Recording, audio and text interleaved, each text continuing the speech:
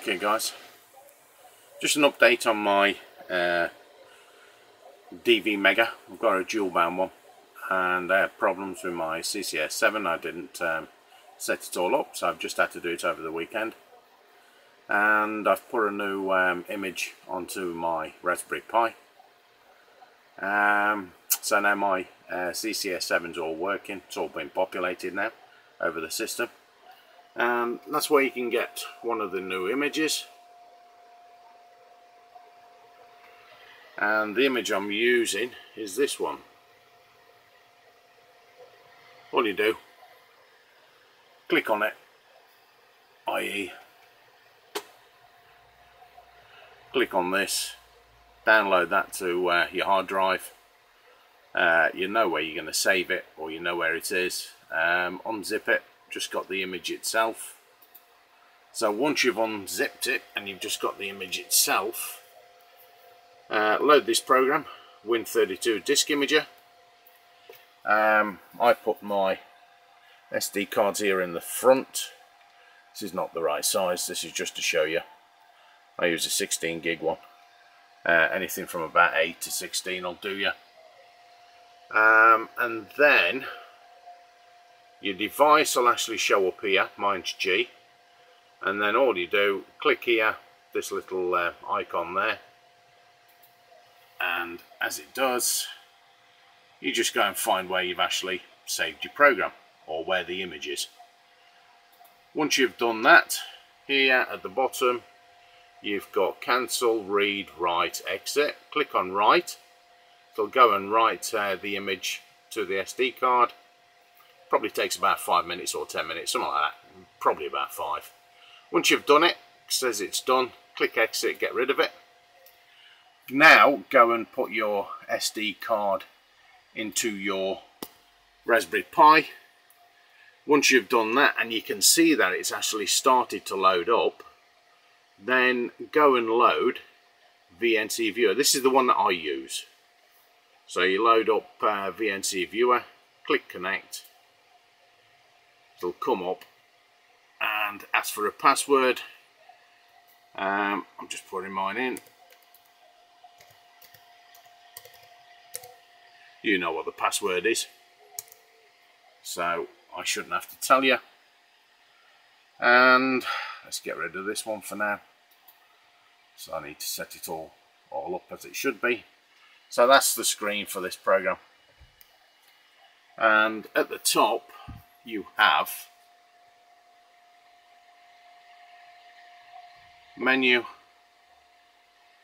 This one's the web browser, that one's for file manager, terminal, DV4 mini, dummy repeater, and this one is the widget one, WDS widget.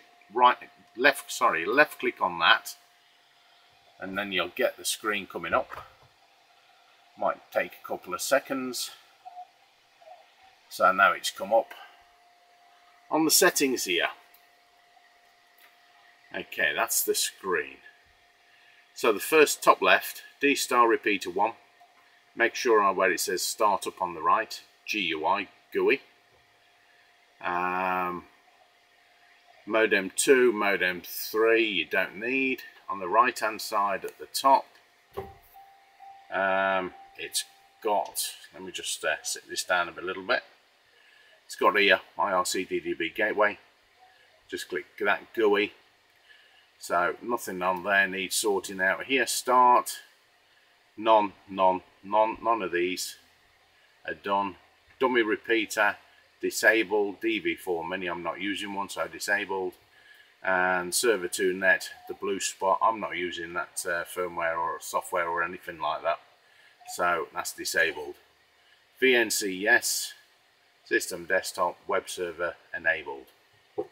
So all you need to do first, config, click on the config there, and that should load up over here. Here's my settings. You might need to do your own for your own call sign and everything. And this is just for me. I'm using 70 centimeters. So network, timer, announcements. Oh, gone past too far. Announcement, beacon. So here your message could be anything you want. I've just put M0AV DVMEGA, and that's all I've put. And also with a language, choose your language. Some people put English USA, I put English UK. Modem. Modem, you've got a few that you can go for, i.e. the type. DVAP, repeaters, blah blah blah, sound card, whatever. I've got DVMEGA. And then click on configure. When you configure it, because I'm using a dual band DVMEGA, it'll come up as TTY ACMO. So that's the dual band one, ACMO. And for the single band, it should say, if it's going to come up, AMAO. So that's what it'll come up for the single band. In the variant, you can put whatever you've got there. I've got dual band one, modem, radio 2, radio 70 cents. Mine's a dual band one. So that's all I've put. Put your frequency here, where you're going to be using, your delay, your power. Then just click OK. I'm just going to click cancel because mine's already done. Next. So this is taking its time. Control 1, enable, information's there.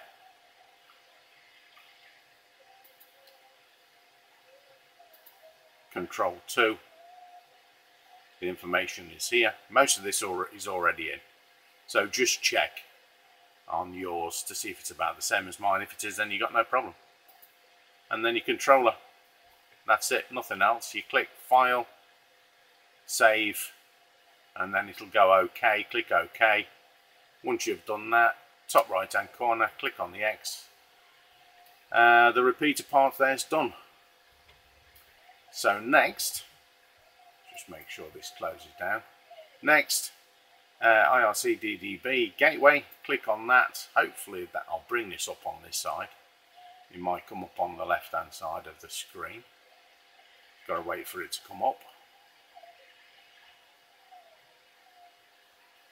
Okay, it's on the other side of the screen, so here it is now. Okay, type, hotspot, my call sign. Everything else is the same here. You've got to put your latitude and longitude and your QTH. Next, repeater 1. There's my information. I want to keep coming back on DCS 5B, so you can put whatever you want in these. Start up, yes. Reconnect after 30 minutes if it gets disconnected. Repeater 1, nothing. Just the same information. So your latitude, longitude, AGL, meters, whatever above ground level. And then your QTH or any URL or whatever you got there. Repeater 2, none. There's my information I've got on there. Like I say, this should just be standard for everybody. Same as repeater 2 again. Repeater 3. Repeater 3 information. Repeater 4. Repeater 4 information. IRCDB enabled, and it needs to go on openquad.net. Put your call sign, no password. Next, DPRS enabled. Information's there, your port's already there. Don't forget you need to open certain ports on your router, so make sure they're all open for this, the computer or the Raspberry Pi that you're going to be using.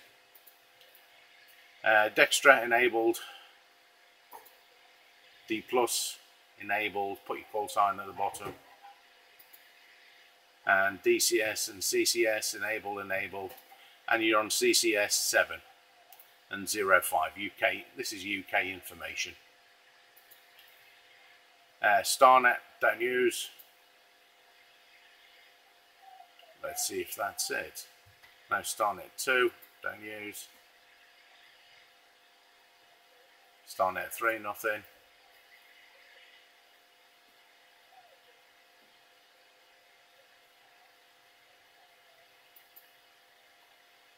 I've just got to see if that's it. Yep, I think that's it. So then once again, sorry, StarNet 5 don't use. Remote, I use that. And English enable, sorry, remote is enabled. Whatever password you're going to use, there's your port information. And your password is for your program on your Android device. So you can actually remote log in to your Pi, your software and that, and you can change everything on your Android tablet, phone, whatever you want or whatever you're going to use. You can actually go in remote and change everything. It's a very, very good program. Miscellaneous, UK, language UK, enable, disable your log, because it's just going to keep writing to your SD card. Might fill it up faster than it should do. DRAD's enabled, DNTM control enabled, and I think that's it. So once again, file, save, and OK at the bottom. I've not done it because I've already set mine up. And then all you need to do there is, once you've done all this and it's all done, here on this side you can see where it says save. Click save. And that's it. You can either go and restart your Pi and get everything working again. So you can either go and start the Pi, or all I do, click here, start, click there, start the gateway. They should now load up. And my system should start to work.